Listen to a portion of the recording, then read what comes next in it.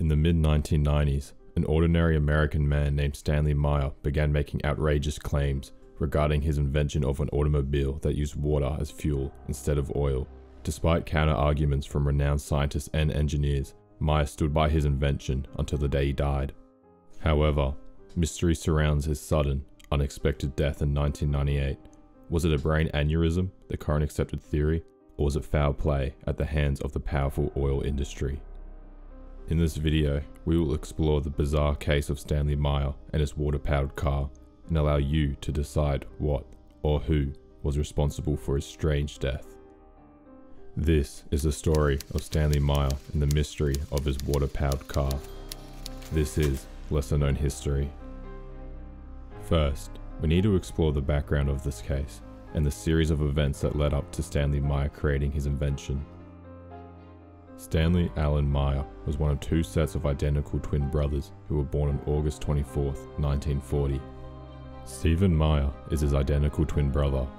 Meyer was born and raised on the east side of Columbus before his family relocated to Grandview Heights, which is also where he completed his high school education. After a short time there, he enlisted in the military instead of continuing his education. He was the inventor of a number of patents, including several in the field of oceanography, heart monitoring, and validating banking systems. It took only 8 months to process all of Meyer's patents, which is a rather quick amount of time. Given that there are over 200,000 patent applications in the queue at that point in time, it is evidence that the patent office believed Meyer's technology to be reputable and of high quality. Meyer was an employee of the Battelli Foundation in Ohio, and he was also an employee of NASA, where he worked on the creation of the Gemini project. In 1973, the United States, led by President Richard Nixon, began providing support to the State of Israel, to the dismay of other Middle Eastern nations. Members of the Organization of Arab Petroleum Exporting Countries initiated a trade embargo with much of the Western world as a result, increasing oil prices by 300% on average. This crisis inspired Stanley Meyer to begin exploring alternative fuel sources, such as water. He began work on his water-powered device, and after many failed attempts was finally, according to him, able to successfully produce a machine that could run entirely by using water as fuel. Meyer referred to the part of his invention in which electricity is carried through water to make hydrogen and oxygen as a fuel cell or a water fuel cell in several of his patents. Meyer claimed that his water fuel cell powered a dune buggy, which he showed off in a news segment on an Ohio television station. According to Meyer, it was possible to travel from Los Angeles to New York with only 22 US gallons of water using his machine. Meyer explained that he swapped out the spark plugs for injectors that fed a hydrogen and oxygen mixture into the engine chambers. To generate usable power, a water fuel cell would first use electrolysis to separate water into hydrogen and oxygen gas before burning the gas in an internal combustion engine to produce water vapor. During an interview with the academic publication Nature, science writer Phil Ball dismissed Meyer's claims as pseudoscience, arguing that it's not easy to establish how Meyer's car was meant to work, except that it involved a fuel cell that was able to split water using less energy than was released by using recombination of the elements.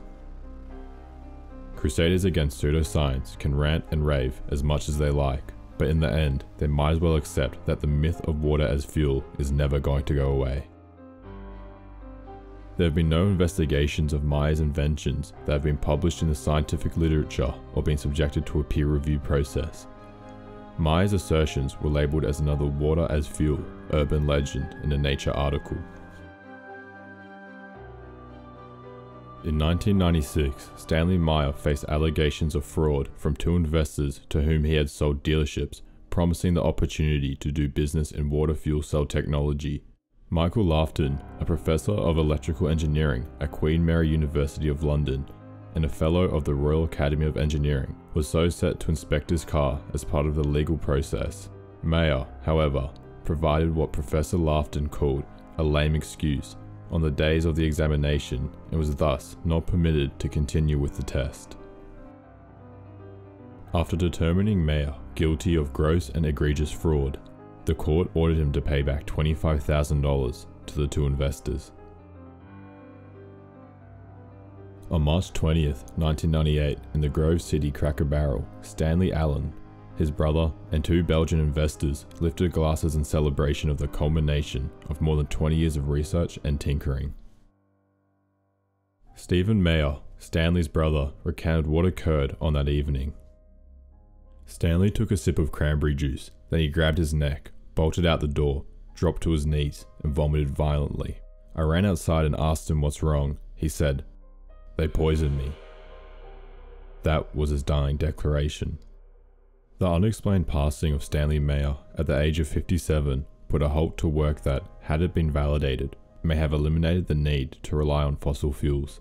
People who knew him say that his work attracted attention from people all over the world, including mysterious visitors from other countries, government surveillance, and substantial takeover proposals.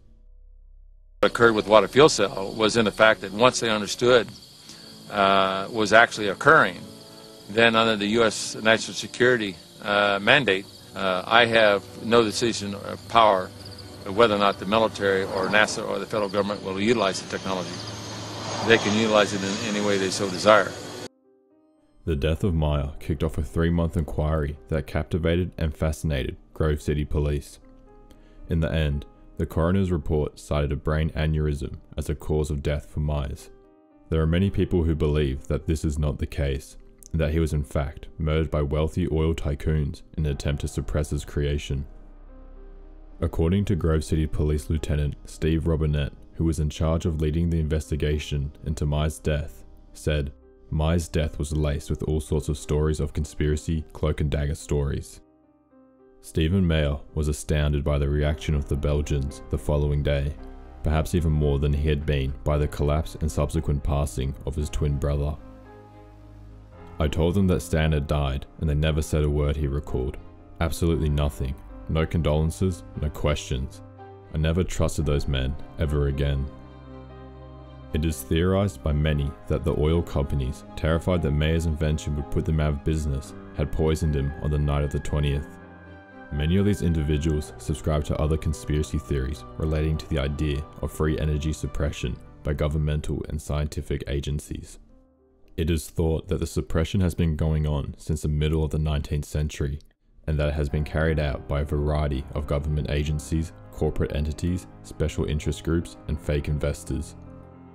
It is commonly thought that the special interest groups are affiliated with the fossil fuel or nuclear industry, the economic model of which would be negatively impacted by the proposed changes. Some claims of suppression say that peer review and academic pressure have been used by the scientific community to control and stop research into alternative methods of energy production. In addition, many people believe that technologies are already in existence that are capable of extracting considerable power from pre-existing unconventional energy sources for a low cost or perhaps for free, but these devices are being kept secret. Stanley Meyer, Eugene Malov, and Nikola Tesla are 3 notable individuals who are said to have been threatened, harassed, or killed for their work.